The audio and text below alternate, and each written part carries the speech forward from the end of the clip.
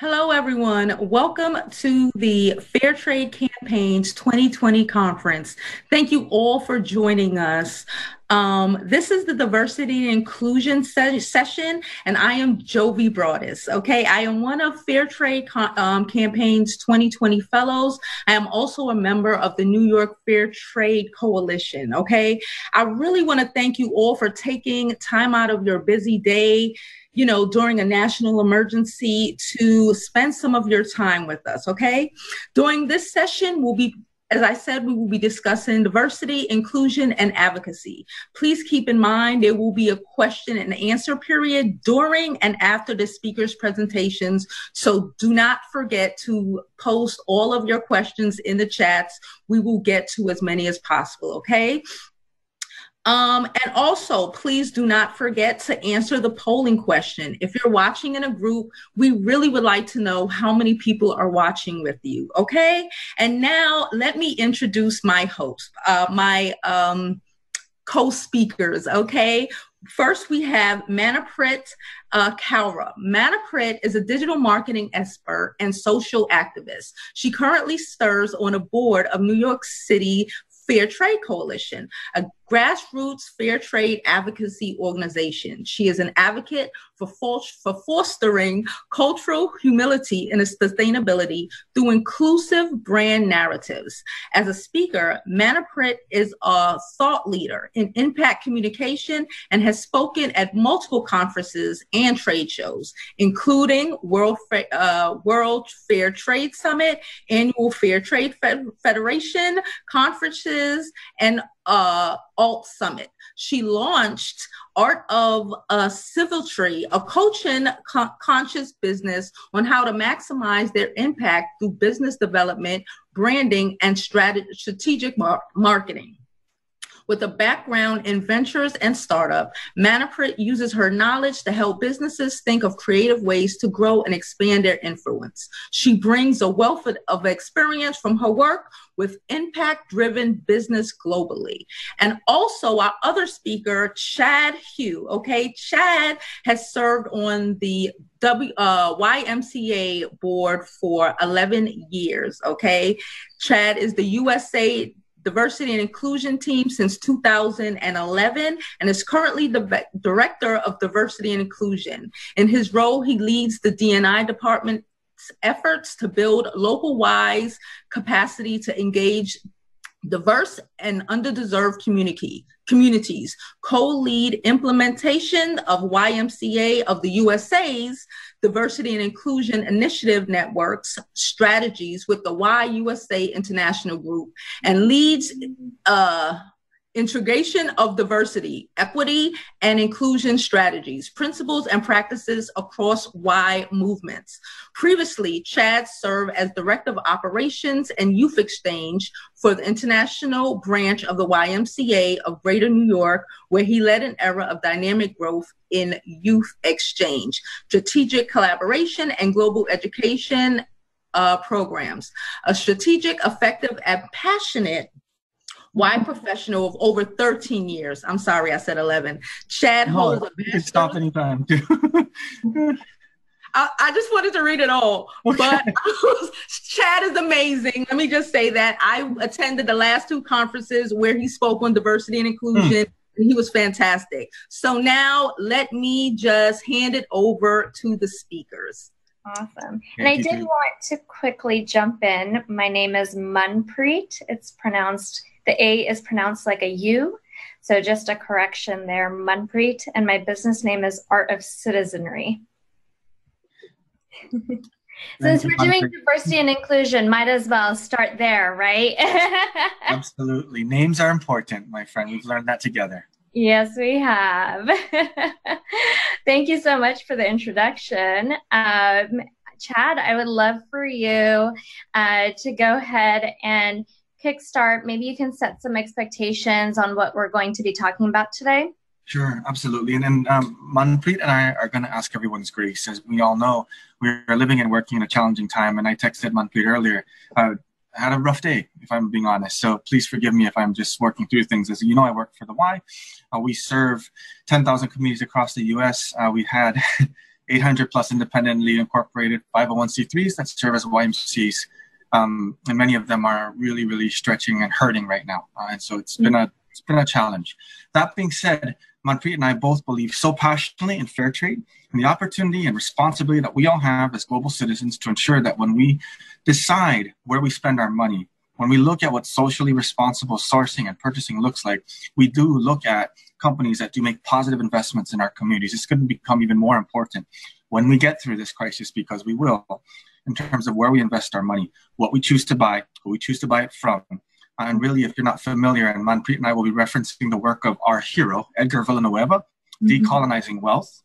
It's all about the fact that money can be healing. Money can be the antidote to injustice, inequity, systemic oppression, and challenges. When we look at it from a lens that is anti-colonial, these are really intense words, but we're going to dive into it, anti-colonial and anti-patriarchal. And with that, I'm going to turn it to my good friend Manpreet, because she is the one who educated me on those last two big terms. Yeah, so when we were actually just getting ready for this presentation, Chad and I have never met before in person, but I feel like we know each other so well.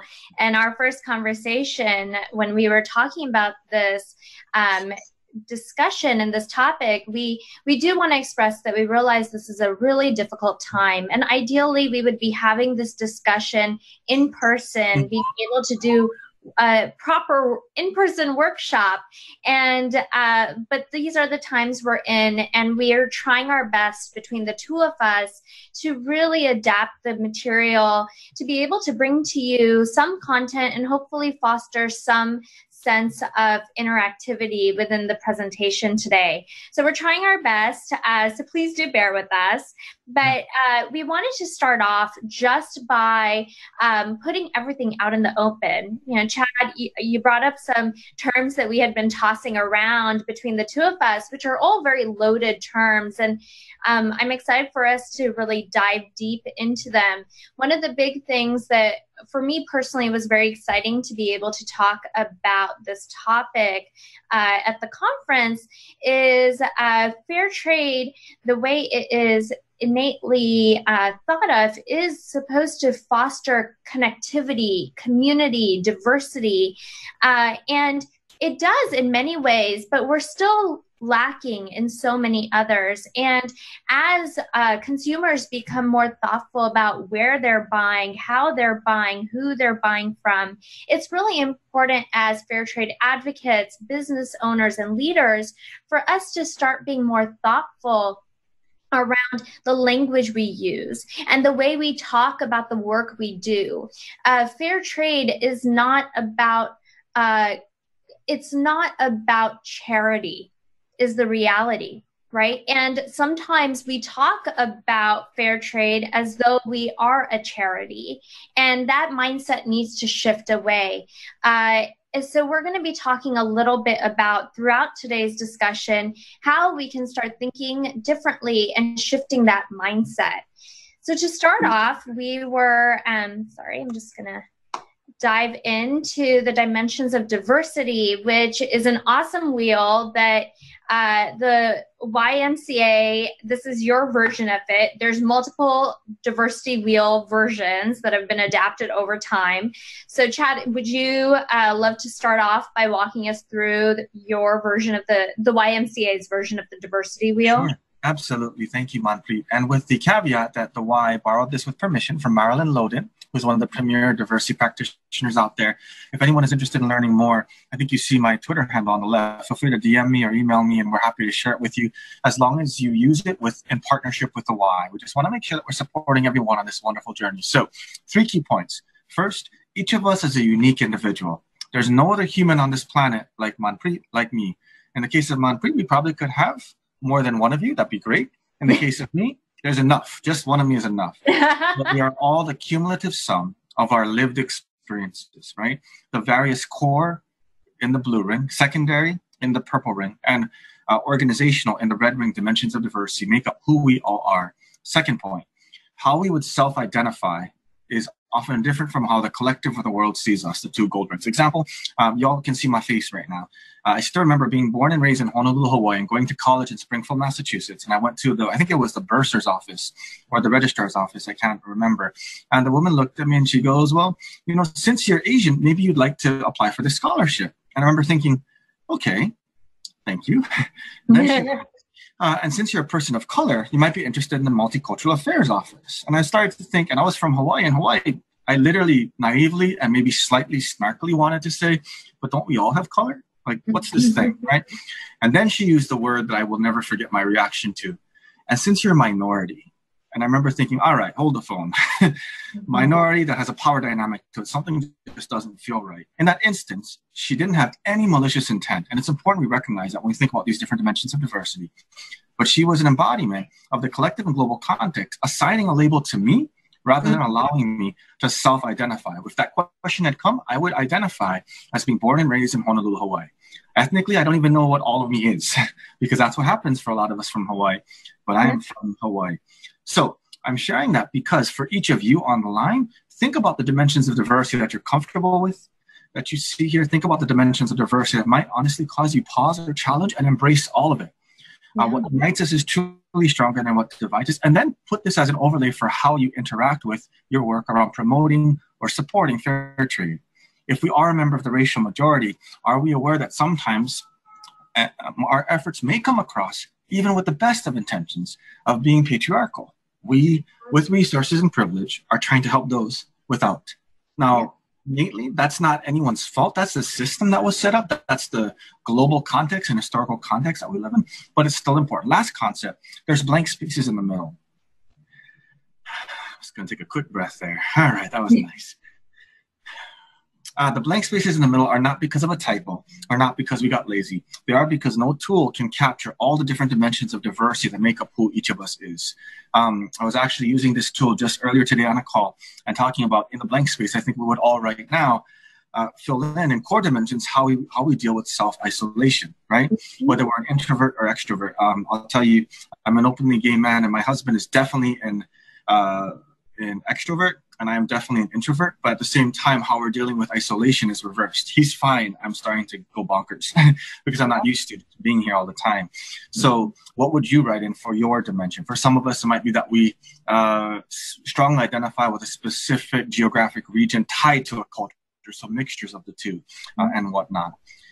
The only other thing that I would say relative to this is see this as a lens for when we define equity coming up, and when we really talk about looking at how we have to be self-aware of how we and our efforts and our intentions, regardless of motivation sometimes, could be seen by the global context that we're interacting with when we think about fair trade.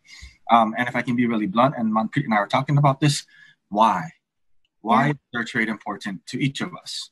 Yeah. Does it feel good? I was telling Manpreet, when I buy my Honest Tea, which is a fair trade certified product, and I go walk around telling everybody in my office, look, fair trade, I have stickers all over my desk. Is that because I want to feel good? Because I want to feel like I'm helping? Because I want to show off that I'm socially conscious because it's hip and cool and down? Or is it because I actually want to invest in bettering this world? Ask yourself, what is that? Not right or wrong, but be aware so we can start from a sense of reality and self-awareness and build from there. Yeah. And there's a few things going through my mind as you're talking, so I'm going to bring them up. But before I do, the thing I wanted to drive everyone's attention to is both of our Twitter handles and Instagram. Well, my Instagram handle. So my Instagram handle and Twitter handle are the same, and they're on the bottom of the screen, the deck. And the other thing that you'll see is in the middle, there is a URL that I've put together with some of the resources that Chad and I discussed. And on that URL, you can go there and you can actually see all those resources. You can also put your email address in, and you'll get both this slide deck, my next presentation, which is about #activism, that slide deck. And then you'll also get 2 worksheets to help you go through some of the items that we're discussing today. So all of that is on that URL. Please feel free to check that out. But Chad, to the point that you were making just earlier about when you shared that story about your experience and how you were essentially being put into a box in that moment.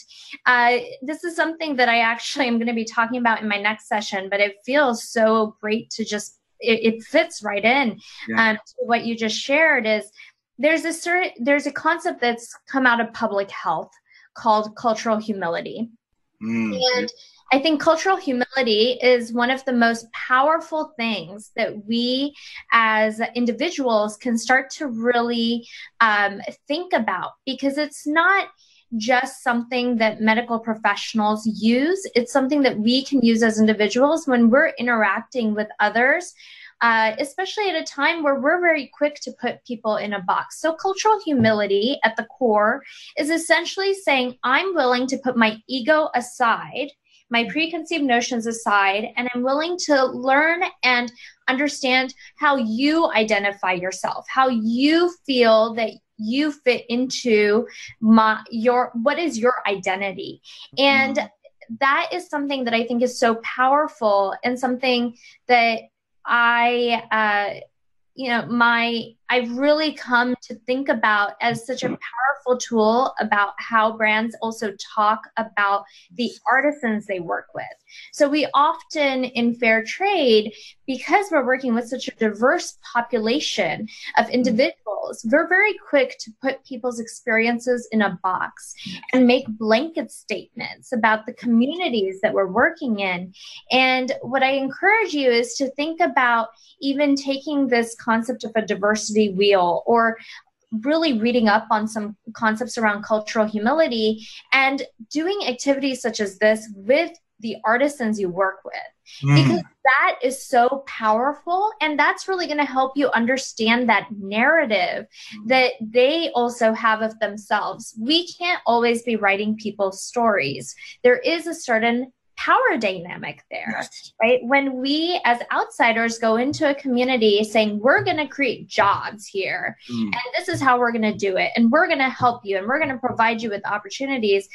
While those are all very positive things at the surface, they are creating certain levels of power dynamics. So being thoughtful about that power dynamic and being cognizant of it, and thinking of ways that you can almost address those dynamics and create more inclusive conversations is going to really help you as you start thinking about fair trade as a business, fair trade as a practice that you want to keep moving forward. And Manpreet, can I add on something? Because you just brought up a really important point. So in the context of cultural humility, a part of it is being very comfortable knowing our own privilege, right? So there's different layers of it. Like, I'm very aware that I have the privilege of being able to work from home. I have good friends and colleagues. Part of why I'm having a bad day, we have a lot of colleagues who are unfortunately not being able to keep their jobs in the Y, and that's getting intense. The other thing is racial privilege. So I look Asian. Being from Hawaii, obviously I don't think I'm white. However, I was raised as a part of the racial majority being in Hawaii until I was 18. My good friend, Michael Farris, who works with us in the diversity inclusion team, he helped point out to me one day that, and he basically said, Chad, I know you don't think you're white, but you move through this world as if you are. I want you to think about that. And I went, what the heck are you talking about? Come on now, I'm Asian, I'm Hawaii, look at me. And he said, no, you feel like you deserve the privilege of being at certain tables. You speak as if it's entitled. You have not had to fight. You have not had to sort of advocate for and be on the receiving end of inequity and marginalization the way that some others have. So what you were saying is, Chad, so step yourself back, give other people a chance to shine and watch it. I'm sharing that because in the context of fair trade, there is a little bit of sometimes a racial dynamic to it. Sometimes an age dynamic to it. Fair trade is sometimes seen as something for young Caucasian or white identified individuals to engage in. I remember being at one conference in Jovi. I don't know if you were in the session. A young woman who appeared to be African American stood up and talked about an instance where she was mistaken for someone who was from the overseas business. And I've had that happen to me. You want to share? Because this is exactly what. So I've had it happen to me. It's really interesting. we didn't get a chance really to talk about our journeys with fair trade, but I was actually invited to speak at another fair trade conference, and so I was one of the speakers there. And I have it was really interesting. My background's in tech, and so I've already dealt with the stereotypes of being a woman in tech. Oh, yeah. And those, I was like, nothing could be worse than that. And then when I entered the fair trade sector, I realized that there is something that could be worse than that. And it's often, it's the first time in my life that I got put into a box noticeably as someone, but on the basis of my race. And I think, Chad, I feel the moment that you said that, I was like, that feels like me. I've had the luxury and privilege. I've not had to struggle. I've come from a very stable household. I really have had a lot of privilege. And it's, but going to this conference, I was a speaker, and I had one of the attendees at the conference come up to me and ask me what producer group I work with in India. And with the assumption that I was there as an artisan representative. And that was interesting. That was definitely interesting. I've also had comments around, well, Indian people don't date. So how did you and were you and your husband in arranged marriage? We were not, we dated, we're your typical couple. I got really big on that last one. Sorry, I couldn't fix my face there.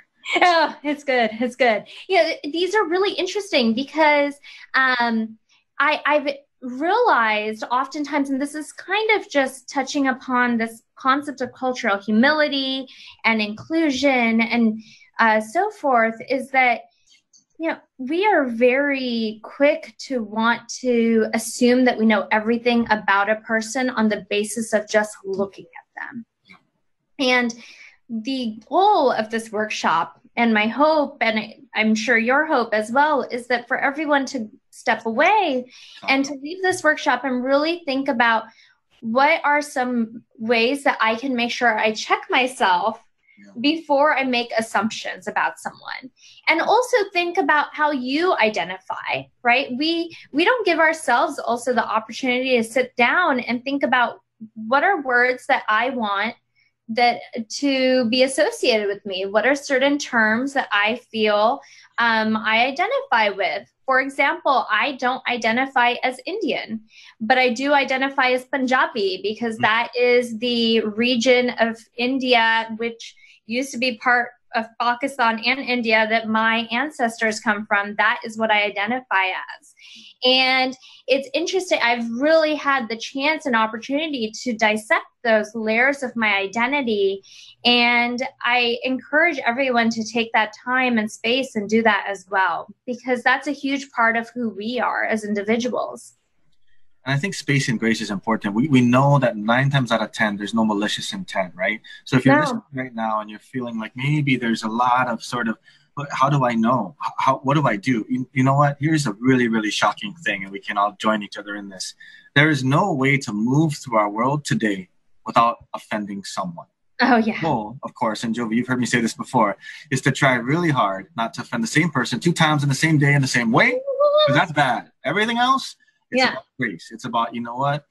For example, I messed up your name, Manpreet, the first time, right? What I hope I said, and if I didn't, call me out on it, was, I am so sorry. How do I say your name?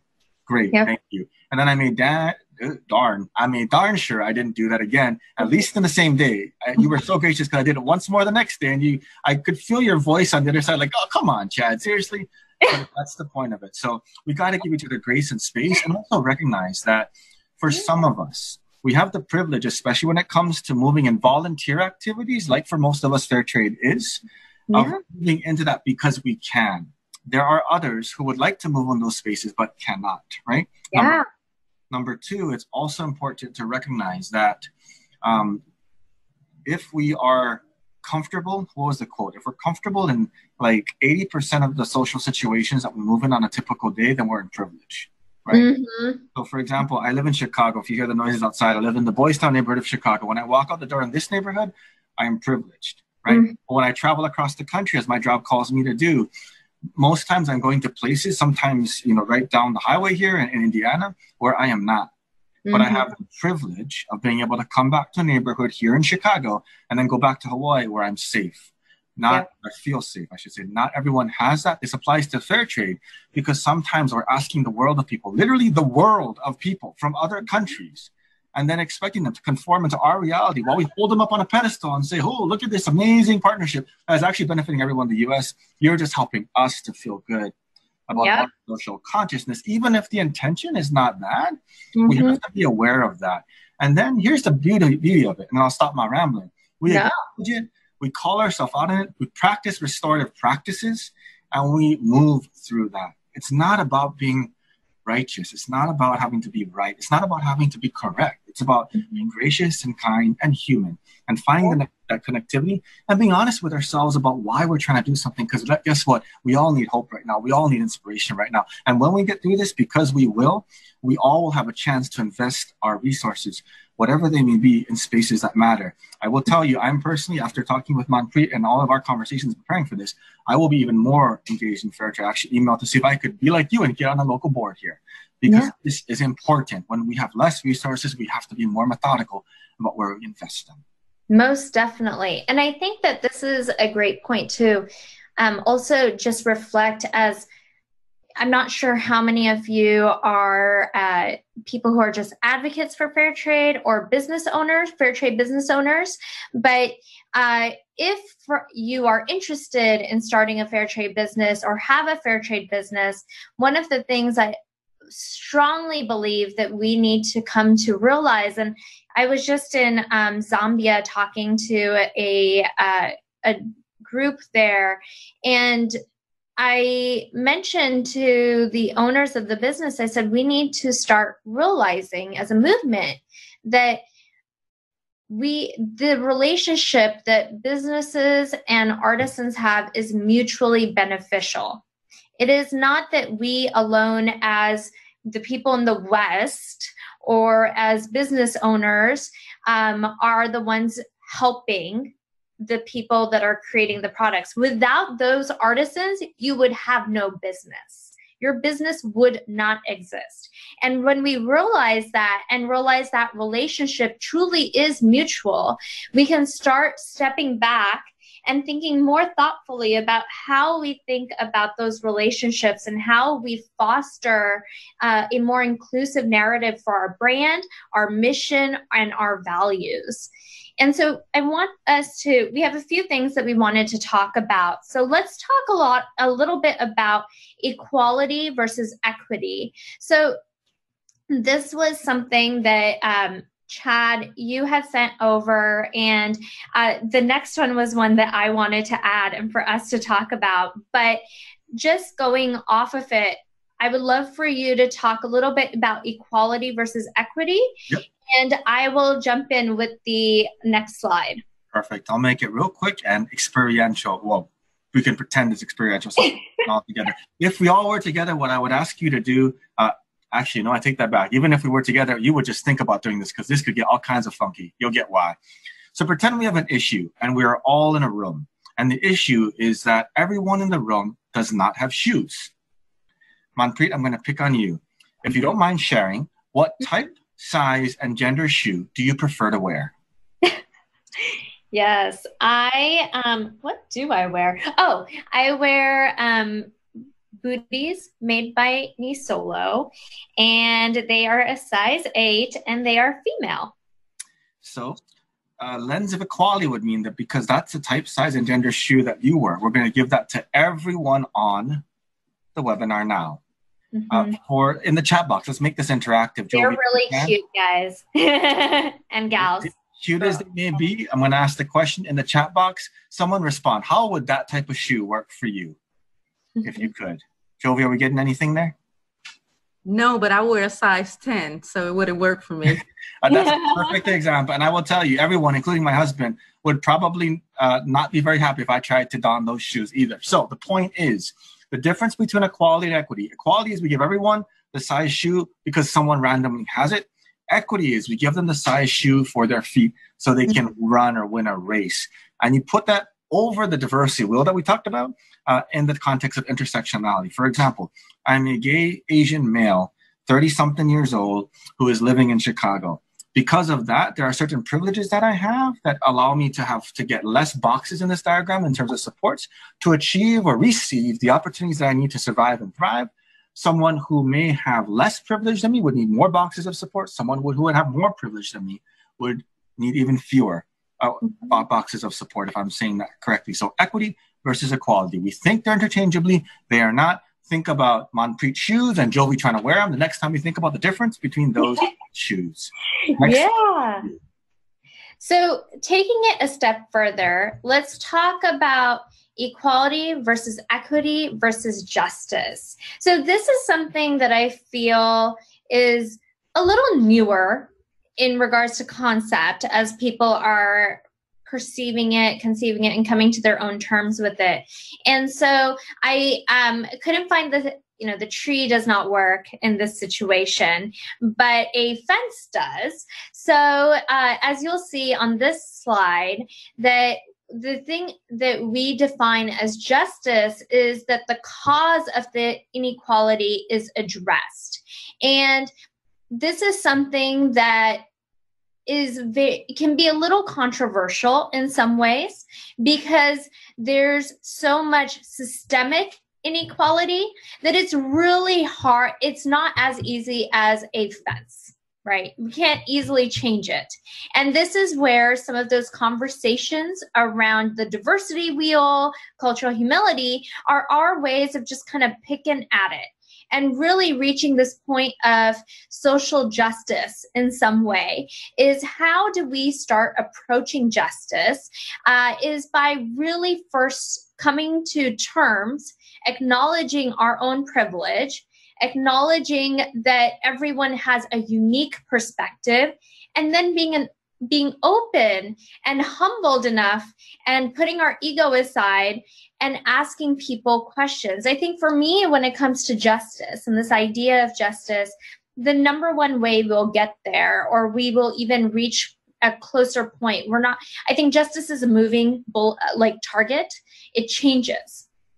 But at the same time, the way that I think as a community we can get closer to reaching these points is when we start actually having these conversations, getting uncomfortable, right? It was typically when someone would mispronounce my name, I would let it go.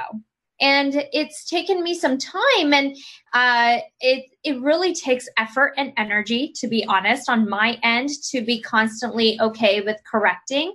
But at the same time, I've also realized that is my unique identity. That is who I am. That is who that is what.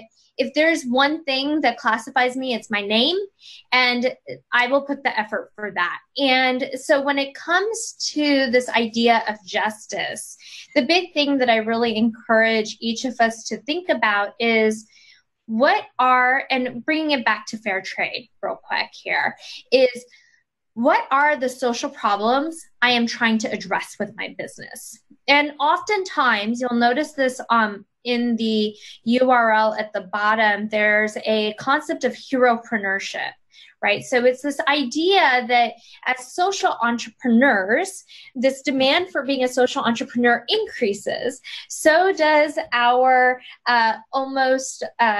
conception of being the hero of the story. We want to talk about what we are doing, the impact we are making. Yeah. And I really encourage you to step back from that and truly understand what the gaps are when it comes to the problems you are trying to solve, and what are the gaps in the social system that you're trying to solve. Because we can very blindly try to say, this is a poverty issue, I want to address poverty. But poverty is not something that can quickly be addressed by throwing jobs at it. It is a systemic issue, and it needs nurturing, and it needs thought, and it needs to be addressed truly more systemically versus simply throwing a business at it. And if I can just build on that, and we are really jiving, Manpreet. I love our flow here. So some of you may have seen a version of this that didn't have that sort of see-through fence there, right? And I just want to call out what's important about the diagram that Manpreet just walked us through. We can't ignore the barriers that are there. We can't, anybody know the Matrix, right? There is no spoon. This is not there is no barrier. There is a barrier. It's a matter of being able to see through it and acknowledge it. As we think about that, we have to be cautious because sometimes those with privilege will think it's possible for there to be no gated fence there. And that's not a thing, right?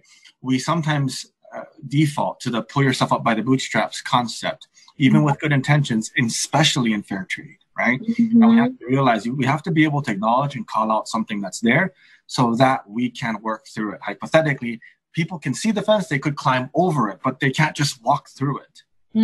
Follow me? Yeah, I love it.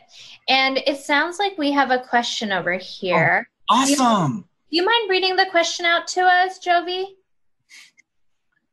In a time of crisis like the health and economic crisis we are currently facing with Corona, how can people who hold more privilege support those who have less and were already more marginalized before the crisis? Okay. That's very heavy, very loaded. But we'll do our best. On that, or Manpreet, did you want to? Sorry. Give me a second to think about it. The reality is that I've noticed on Instagram and on Twitter that there's a lot of local initiatives happening within communities to address how people are being affected by COVID. And I can definitely share an example of an economic situation. So a friend of mine actually just lost her job on last Friday because of COVID. And she was in a situation where for her, she was like, this could be, people are not hiring. And I don't know how long this is going to keep going. What do I do? And she does have the privilege of having a lot of support around her. And so she was able to quickly secure an interview within 72 hours. Oh, wow. Amazing, Good right? Yeah.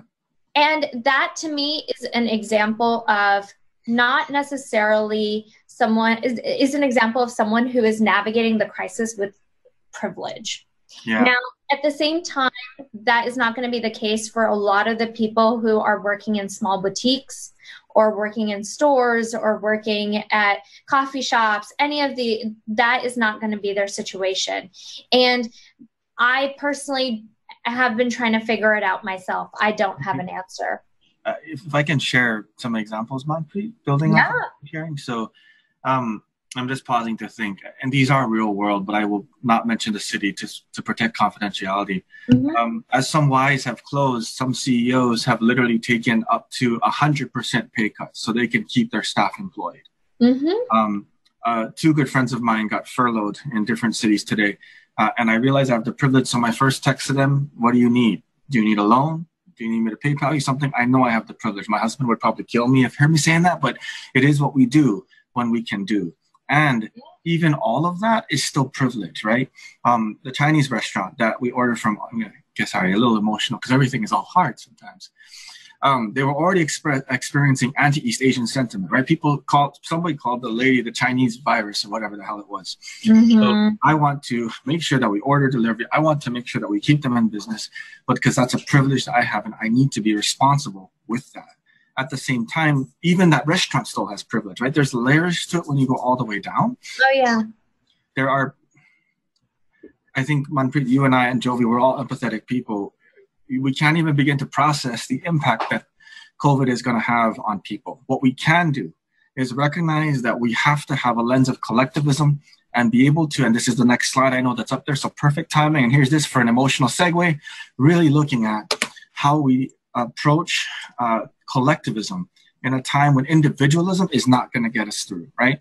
Like this slide says, I mean, sorry, I'm stealing your thing, but this is a perfect way to answer the question that was posed.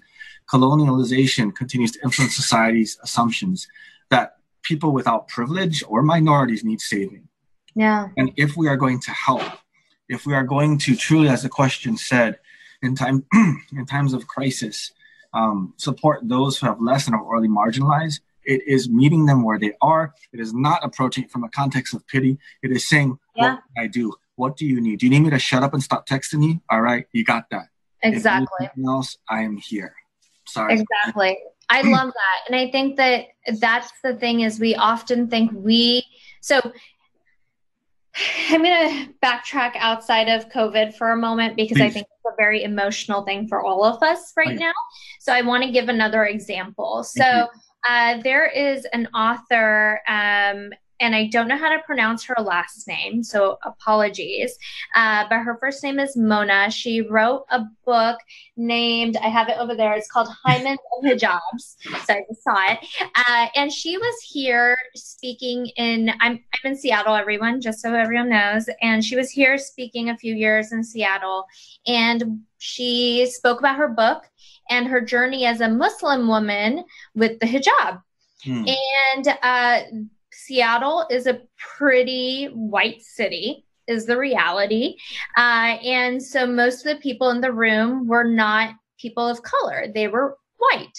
And one of the women stood up and asked her a question saying, you know, when I see a Muslim woman wearing a hijab, I just want to ask her, like, I feel really bad for you. Like, are you being oppressed? And what can I do for that woman? Like when I see a woman wearing a hijab, walking around, what is something I can do for her? And Mona very tactfully responded, you can leave her alone. And that's in some ways something that we need to also think about when it comes to COVID, right? So the thing is, we often think that, oh my goodness, I need to help you right away. And we go in with this mindset of, I am going to provide you with help. But I love, Chad, that you said we need to also be able to ask people, what do you need? Yeah. Do you need something? Is there something I can do? How can I best support you? And this is something that I think it comes with practice. Right? Because humans are great people. We want to be helpful. We want to, we're not going to be rude. We're not going to shut people out. But this is one of those moments where it's important for us to be thoughtful about asking not what can I do for you, but how can I support you? And just that change in language it really helps even out that playing field and that power dynamic. So going into this slide a little bit, and just this point is, I do a lot of work around ethical storytelling for fair trade and how to tell more inclusive brand narratives. And the thing that I really tell people is, for me, the reason I'm doing the work I'm doing is I feel it's time we decolonize sustainability and we decolonize wealth. And for me, I find that the thing I've realized is we often think that colonization is something of the past, but it exists. It exists in the way power dynamics still play out. It exists in the reason why fair skin is more admirable in many communities of color. One of the most popular skin creams in India is called Fair and Lovely. So it just gives you a perspective of colonization still exists. It's built into our mindsets. And it really does continue to influence the way societies assume the role of people of color or minorities. And the idea that because there is this idea of being a person of color, because you're a person of color, you need to be saved, or that you need help, or you need support. And that dynamic is really harmful because as we keep thinking that oftentimes this level of I have privilege, we don't realize often the layers of privilege that exist, right? Chad, you and I might have privilege, and I'm going to share a personal example. So my husband, I hope he's okay with this now that I think about it, but I'm sure he will be. So my husband is a physician. He's a physician in the city of Seattle right now. And he is, he's a very brilliant man. But he wears a turban.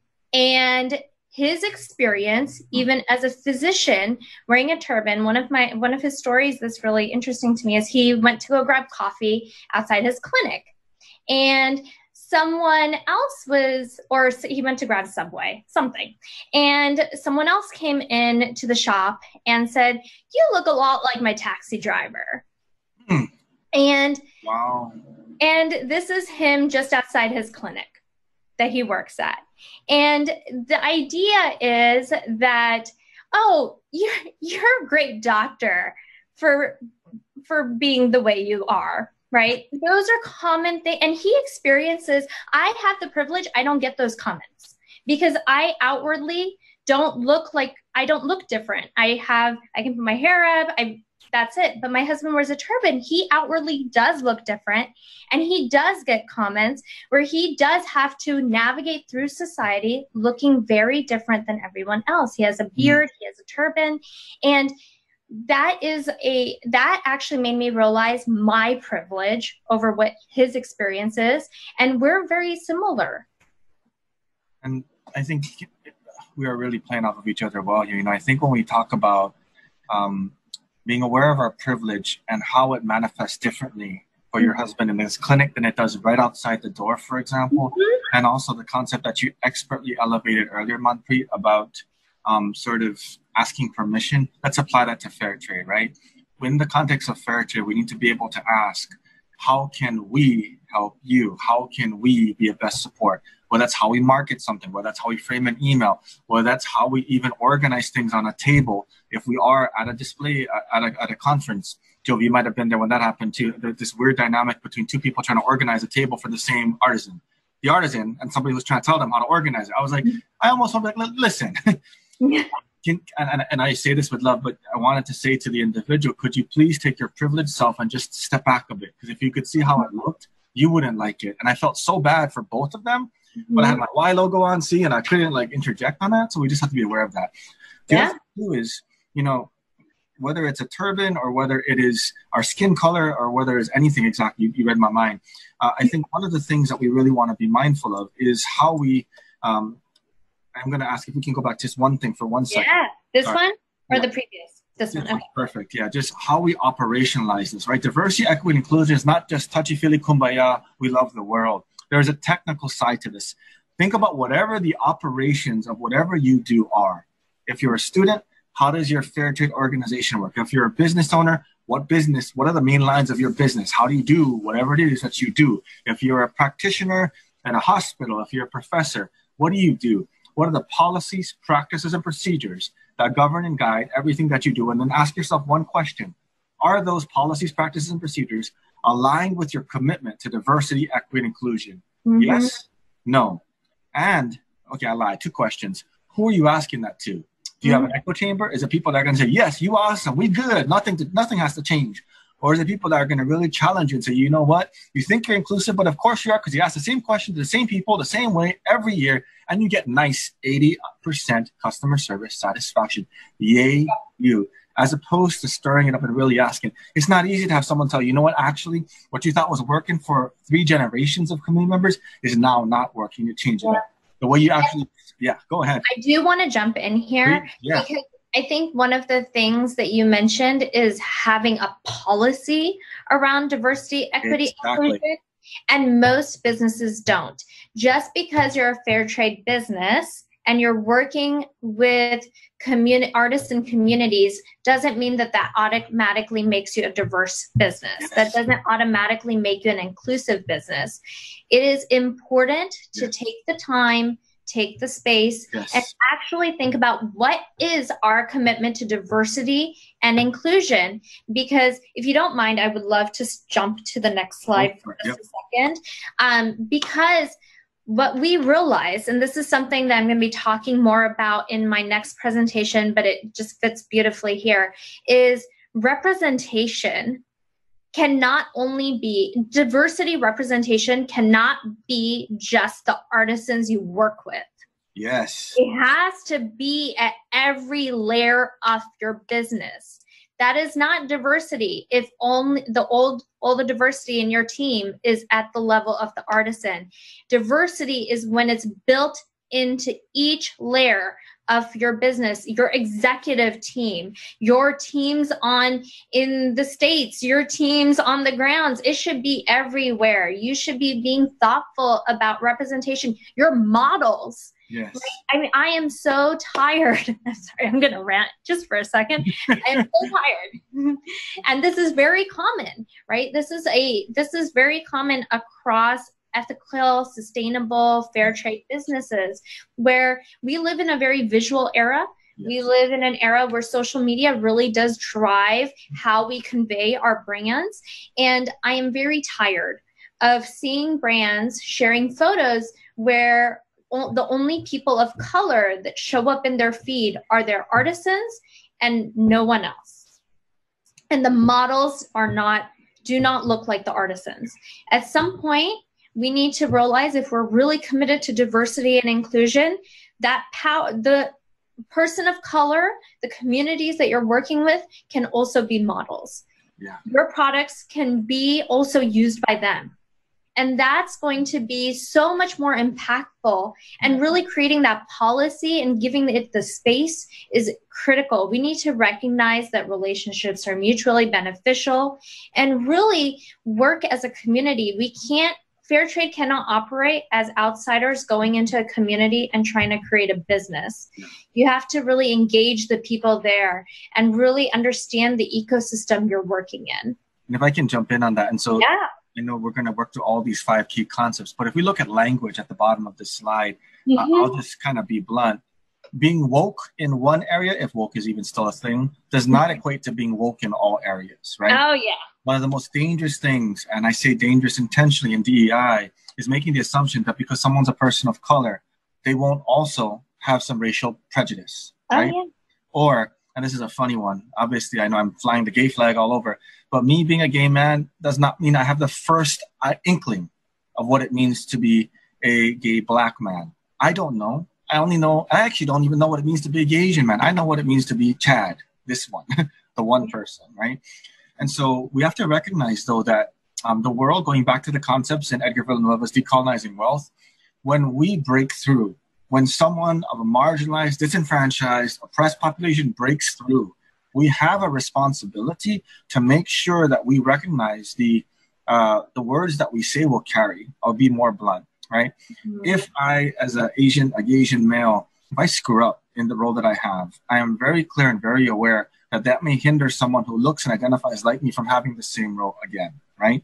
Mm-hmm. Because we recognize that if we have layers of oppressed intersectionality, it makes it that much harder sometimes for us to make it.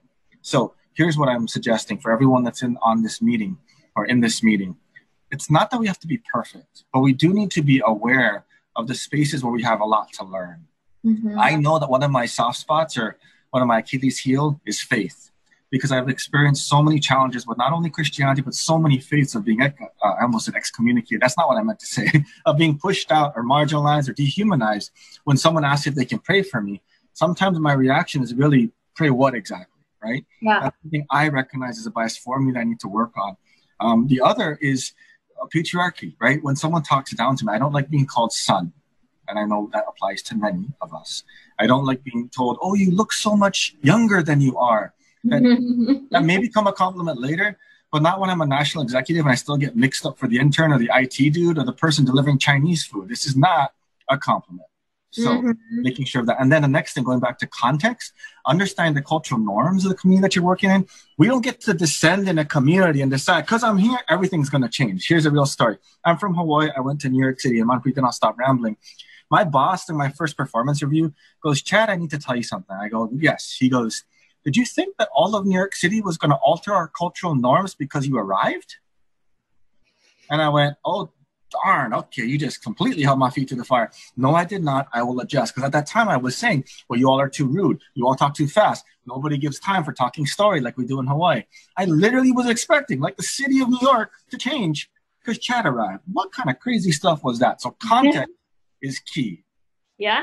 Yeah, exactly. And I do want to go back. I know I keep talking about language and terms. And one of the ones that we see the most often used word in fair trade is empower. This idea of empowerment, that I am empowering this community, or we are empowering this community. And I really encourage you, if that is a word that you use to describe your business, to step back and think about it. Because the reality is that you are probably not empowering anyone. You're providing opportunities, and people are empowering themselves. And we need to really acknowledge it and recognize that, right? Other words that we often use is voice to the voiceless. I don't like using that phrase. I don't think that I think that it's an oversimplification of something that's very complex that's trying to be conveyed. And I used to use that phrase.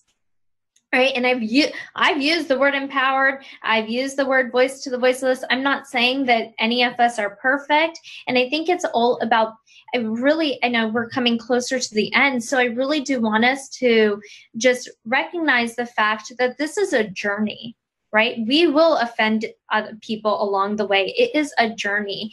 But if you can just start with, these are just a few points for you to get thinking about when it comes to fair trade and your business or your passion for fair trade or the businesses that you decide that you want to support.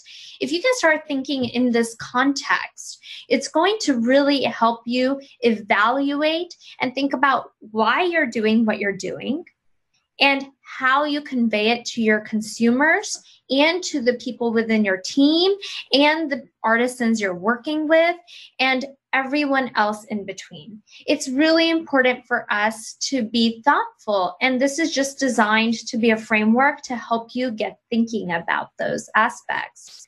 So we do have a little slide at the end to help you think about moving forward. How can you advocate for change, right? And I think the first thing that we really believe when we were talking and preparing for today, and we realized that clicked for both of us, is being able to recognize, acknowledge, and address power dynamics. Power dynamics, we've talked about racial power dynamics. We've talked about economic power dynamics, but there's so many layers to those that it's really important to be thoughtful about that, right? Oftentimes as businesses working in the West with artisan groups, oftentimes in Asia or Africa, the assumption is that within the artisan group, everyone is the same. But we need to also recognize that there's layers of power dynamics within those artisan groups as well. The people who are leading the group versus the artisans themselves have a power dynamic at play that's often ignored. So being willing to acknowledge that and address it is very important. Just because the leader of the group says you have the permission to share the story of an artisan doesn't mean that that is permission and informed consent. The other thing is leveraging your purchasing power. This is extremely critical, I think, especially right now, right? We're living in a time where, a few of my clients have had to put a hold on even our projects together because of the economic situation that is currently happening for so many small businesses. And that's going to be even worse for people who are typically considered marginalized, right? And so I really do encourage you to leverage your purchasing power, not just at this time, but even moving forward. And finally, really thinking and changing that narrative. This is something that I feel very, very passionately about, is make sure you start addressing your savior language. And most likely we all use it, it exists. Yes. So address savior language, and really think about how you communicate impact, right? And this comes back to the why. Why do you feel so inclined to buy fair trade products? Why do you want to buy socially conscious products?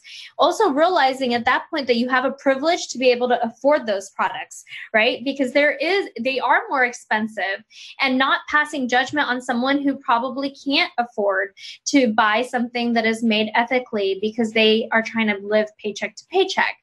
So being able to think about that privilege, and then also think about how you talk and communicate impact, is really important. Anything you'd like to add? I'm actually wondering, that was wonderful. I actually feel like maybe we can just pause and ask if there's any questions or thoughts. Because, I mean, obviously Manpreet is the cooler of the two of us, and the much more intelligent. So I just, one of the things that's a privilege of being involved with fair trade is just the number of cool people. Jovi, Manpreet are just a few of them. I mean, I was thinking about, so I'm going to share a quick story. Most of you probably know Billy and Kylie, because they're the ones that organize all this.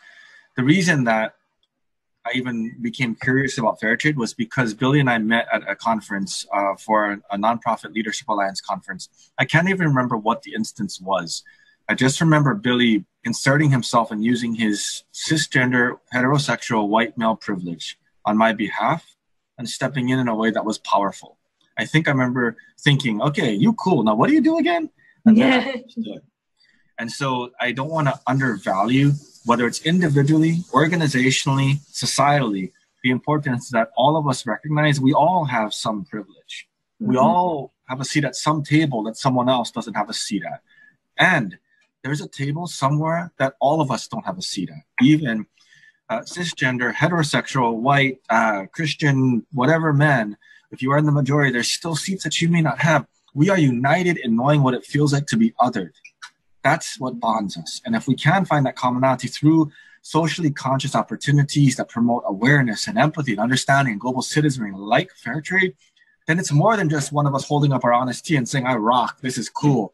It's the relationships, it's the connectivity. It's really recognizing, what do I know? Yeah. And what do I only think I know? And then how can I dive deeper? And like you just said, be even more, and I'm challenging myself after all this craziness. And Manpreet, we're going to be friends, hopefully long beyond just this webinar. Oh, yes. Accountable. Like, ask me, hey, Chad, that thing that you just posted on Instagram, because my Instagram handle is the same as Twitter, same as you. So was that, do you even know where that was made? What's up with that? Why are you doing that? Let's hold each other accountable in the new reality, because sadly or unfortunately or whatever you want to call it, every dollar we spend is going to have that much more impact now and in the future. And So quick question. Sorry. I said I wanted to answer them, and I kept on talking. Well, we didn't have anyone post any additional questions, but I would just like to say that I appreciate both of you. I was over here shaking my head and clapping and 100%. And I really hope that people take the time to really think about what our speakers spoke about and really digest it, go deeper. Let's not just sit on the surface and do things that make us comfortable. Yes. Really go deeper and really, be able to look at yourself, myself, and, just try better. Yeah. I think try better and reach out for help, right? Manpreet, I don't mean to speak for you. I think both of us would be willing to give support and service, right? I mean, most definitely. I mean, this is obviously something we're all passionate about. Yes. And the fact that you're even here attending this conversation, even if you don't have questions, the fact that you're taking the time to attend this conversation means that you care. And we all both appreciate you being here with us. And if you do have follow-up questions, our contact information is up. Also, if you want the slide decks, additional resources, it's literally a page of everything that I got very excited. I got excited and I made it a thing. That's what social isolation does to you. So that's how I'm coping. But basically made a whole page, artistcitizenry.com/FTconf2020. Wow. Yeah. And it is all resources and some book recommendations I have. There's more book recommendations. I'm just going to start adding things to it. It's going to be a work in progress. But I messaged Chad yesterday. I was like, do you have things you want me to add? And he's like, I'm really in the middle of things, but these were some ideas. And I was like, you know what? This is great. I'm just going to keep going. I'm loving this. Thank you for doing that. I have to just give credit. Manpreet put together, as you can tell, like 90% of this. I'm just along for the ride. No. I do encourage. I mean, check out what Manpreet does. Engage with her and everything. And really just, I think we all are lucky, right, to have things like fair trade to pour ourselves into. Mm-hmm. And I will say, Manpreet, just publicly, I can't tell you how much it means to have. So just in transparency, like I texted Manpreet earlier today that I was really having a tough day. And her response was, I'm here for you as an ally or anything that you need. And I knew if I needed to step back from this, you just carry it. And we've never even met. That's the bonds of humanity that fair trade created long before COVID, I'll be blunt, and will continue to strengthen and deepen long after. And powerful. Most definitely. We do have a question. Someone wants to know if you can share the link to that resource. Yeah. Should I put it into the group chat here, or do you want to put it, Jovi, into the group chat to everyone? What's the best way? It's right here. It's on the screen. artofcitizenry.com/FTconf2020. Okay, I will add it after to the discussion board for this group chat. And please don't forget, this video will be available for the next 30 days so anyone can replay it. And after that, we will be posting the sessions on the YouTube. Yeah. Well, will we now? I didn't read that in the email. All righty then. It's not going to self-destruct after everyone. No. All right. I was hoping it would. No. Wait, don't put that in the recording. That's already in there now. All right. Well, I think that's all for us. Does that sound right? Yep. Awesome. It was so nice having all of you join us. Thank you so much. Please stay healthy and safe. Yes, all the best. And Manpreet and Jovi, you all are amazing. And from my end, anything I can ever do for the two of you or anyone else on the line, at your service. Be well, be safe, and let's keep on trying to change the world. Thank you. It was lovely meeting all of you.